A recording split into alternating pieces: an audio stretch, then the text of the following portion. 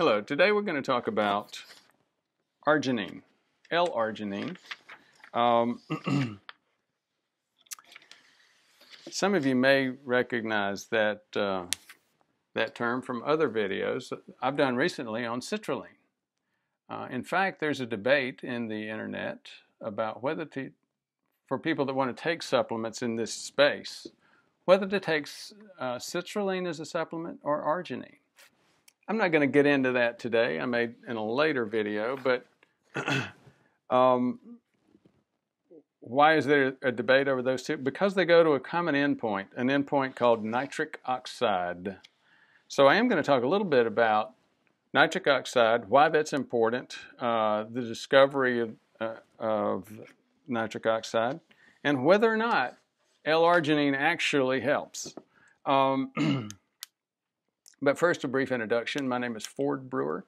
I'm a doc. I have been in preventive medicine for a long time. This is a channel about preventive medicine, the science behind preventive medicine.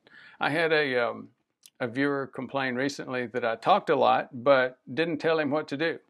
I'm not going to tell you what to do on this channel. You can find out what to do in plenty of places on the internet. This is more about the science, the background, giving you the facts so you can decide for yourself what you need to do in terms of longevity and prevention.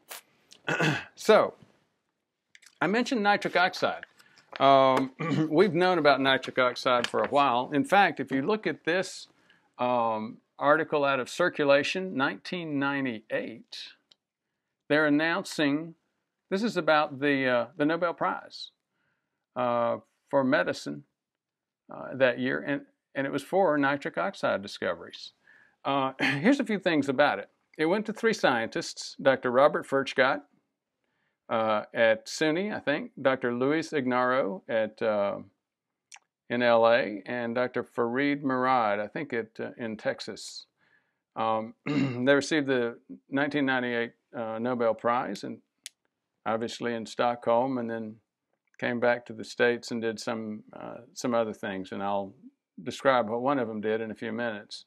20 years before that, Dr. Furchtgott at SUNY began studies back around 1980, and what he found was there's a substance made by the endothelium, the intima. You may remember that. I've mentioned it many times in many videos. The endothelium, he said, creates a chemical. It's a signaling chemical, and it relaxes vascular smooth muscle cells. Remember, that's the media.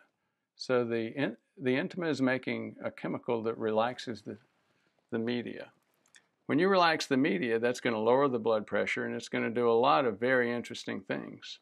Dr. Murad, in an unrelated set of experiments, at the University of Texas in Houston, was analyzing how nitroglycerin works in 1977. He found that the nitrates release nitric oxide, which relaxes those smooth muscle cells, resulting in vasodilation. In fact, we still use nitrates. One of the classic things when I went through medical school was use of nitrates for angina, heart pain associated with plaque in the coronary arteries. He was fascinated by the colorless, odorless gas and the fact that a colorless, odorless gas could be a signaling chemical within the walls of the arteries. Now, Dr. Ignarro, who is now a professor at UCLA in medicine in California, concluded through a series of experiments that this chemical, the endothelial cells produced, this endothelial cell smooth muscle relaxing factor, or EDRF, that was described in the beginning by Dr. Furchtgott in Texas. He called it endothelium-derived relaxing factor. That's what he called it. Meanwhile, over in LA, Dr. Ignarro identified endothelium-derived relaxing factor, and he said it's nitric oxide. So, some very interesting pieces of research, and they also connect some dots that I think a lot of people didn't know, that citrulline and arginine are all related to the nitrates, nitroglycerin. So we'll talk about those briefly in a few minutes.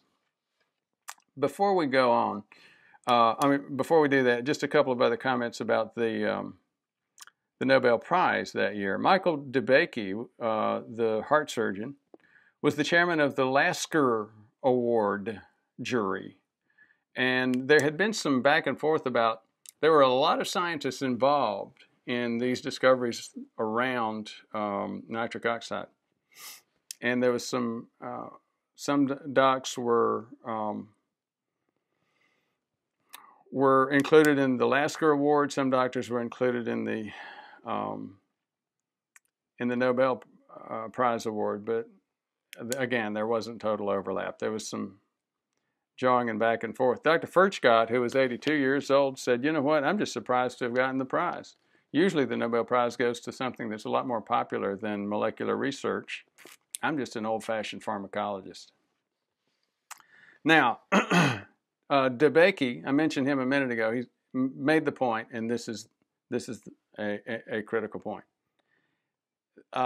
This work, all of this work going around nitric oxide is very important because it's a fundamental finding affecting circulation. It's a fundamental and important observation. So if Michael DeBakey said that about nitric oxide, and arginine and citrulline are precursors of nitric oxide, now you start to get some understanding of why people are so interested in those supplements. Okay, so enough about the Nobel Prize, other than to just give you a picture of one of the winners. I'm not going to go into the pictures of the other winners. Here's Dr. Ignaro. Actually, I will show you the pictures. No, I won't. Dr. Ignaro, you'll see him again in a few minutes. Now, let's go to arginine. Here is does arginine actually work? So we've got some theoretical background. This is a study on the effect of oral arginine supplementation on blood pressure. It's a meta-analysis. You remember that's where a meta-analysis is where you find a lot of other studies that have been done, and you create a study of those studies. So you get a lot bigger numbers that way. Some of the smaller studies may not actually, they may not be good. They may have bias. They may not be totally looking at the same research question. So you have to go through all of those issues when you do a meta-analysis. This meta-analysis was part of the Cochrane Central Register of Trials. They used the Cochrane study information. They used information out of clinicaltrials.gov. So these are both really good resources. And you would think so far as you start looking through the science here, the science is pretty good. What did they find? Well, the results was this. Compared with placebo, L-Arginine interventions significantly lowered blood pressure. 5.3 milligrams mercury systolic and 2.66 diastolic. Here's another thing. Whenever you see studies, you'll also see these numbers, P equals or P is less than. And that's the probability of this occurring in these studies by a random event is less than. So the p-value is very good on these. There were less than 0.1%. So that sounds pretty good, right? Well, I tell you, you get a much bigger decrease in blood pressure from a lot of other medications. But a lot of people don't want to take medications. They'd rather take supplements, things that have not been researched and pushed by Big Pharma, things that have not gone through safety trials and reviewed by the FDA, and I understand fully.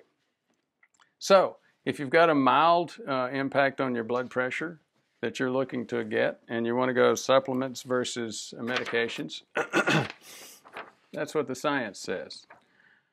I'll get back to those in just a minute.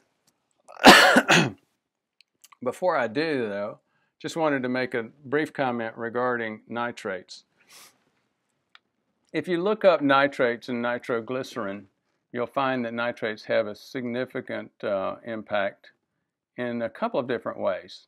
They release they dilate the veins, so you get a decreased blood return to the heart. That's called a decreased preload. That decreases the ventricular load. That decreases the wall tension in the ventricles. And so, again, that's how nitric oxide from nitrates or nitroglycerin helps with angina. Excuse the cough. I do take ramipril, by the way, and sometimes I do get a cough. That's an ACE inhibitor. That's another way of decreasing your blood pressure. At higher doses, nitrates will actually even dilate arteries.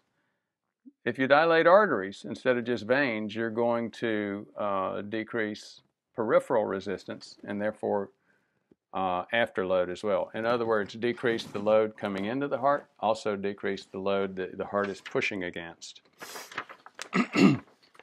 So again, how many people do you know or have you heard of that had angina and were taking nitrates?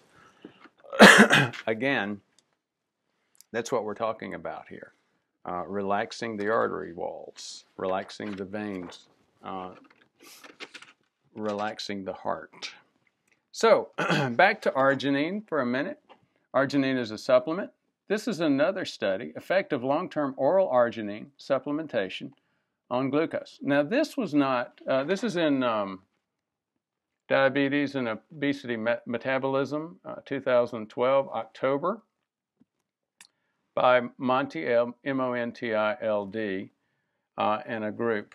This is not a meta-analysis like the other two. This is just a clinical trial. Basically what they did was they took 144 individuals. They gave them arginine, 6.4 grams per day on average, for 18 months, plus a 12-month extended period. Did they get an improvement in diabetes or insulin resistance? The answer is yes. They did not get an improvement in the probability of becoming full-blown diabetic. They did get an improvement, however, in the probability of return to a normal glucose tolerance. Now, how should we, and again, fairly good p-values on this, less than 0.001, less than 1/10%. How do we interpret that? Those of us who work with diabetes and insulin resistance a lot can tell you, look, if the pancreas is shot, your the islets, we call the islets of Langerhans, the part that produces insulin, if that's shot, there's really not much you can do for it. But if you've got mild problems with insulin resistance and therefore pushing your pancreas harder than normal, with some changes like lifestyle changes, and maybe even with arginine, you can get some, evidently, maybe get some improvement. How much of an improvement? Again, it's sort of like the picture with the blood pressure. Not a lot, but some people really prefer supplements to medications. So another question about research around arginine. This is safety and performance benefits of arginine supplements for military personnel. This was also a meta-analysis. Basically, this looks like their point was these people were in the military. This was published in Nutritional Review 2016, November. And they're saying, look, a lot of military people are taking arginine supplementation. Does it work? Does it help in terms of performance? Their answer was no. They reviewed 2,687 articles. Most of them were not so good research and were dumped. They did use 62 articles in terms of meeting all the inclusion criteria. In other words, they didn't see a lot of risk of bias, consistency, directness, precision of the research. Here was their summary. L-Arginine supplementation provided little enhancement of athletic performance or improvements in recovery. Short-term supplementation with arginine may result in adverse gastrointestinal and cardiovascular effects. The GI, I don't think is a very serious one. I will investigate maybe and do something a little bit deeper on potential cardiovascular effects. So again, maybe not so good for performance. They were actually seeing maybe the opposite effect in terms of not minimal improvement, but they thought maybe some risk in terms of cardiovascular. So again, I'm not going to tell you whether to take arginine or not. I'm going to tell you a little bit about the science. And as usual, there's confusion. There's mixed signals within the science. You remember I told you about Dr. Ignarro? He went to Stockholm to receive his Nobel Prize. And then he came home. He got a job with Herbalife. So he actually made quite a few advertisements for an Herbalife product called, and here he is in his Herbalife wearable billboard cycling shirt. And I think the product they were selling at that point was called Night Watch. And his point was, yes, you can really increase your nitric oxide and it'll do a lot of great things for your health. So here's part of the point. If you win a Nobel Prize, and I have not, a lot of people are going to listen to you about whether to take something. As I said before, I'm not going to tell you whether to take something or not. I will just tell you a little bit more about the science. And again, unfortunately, the science is not always that clear. Thank you for your interest.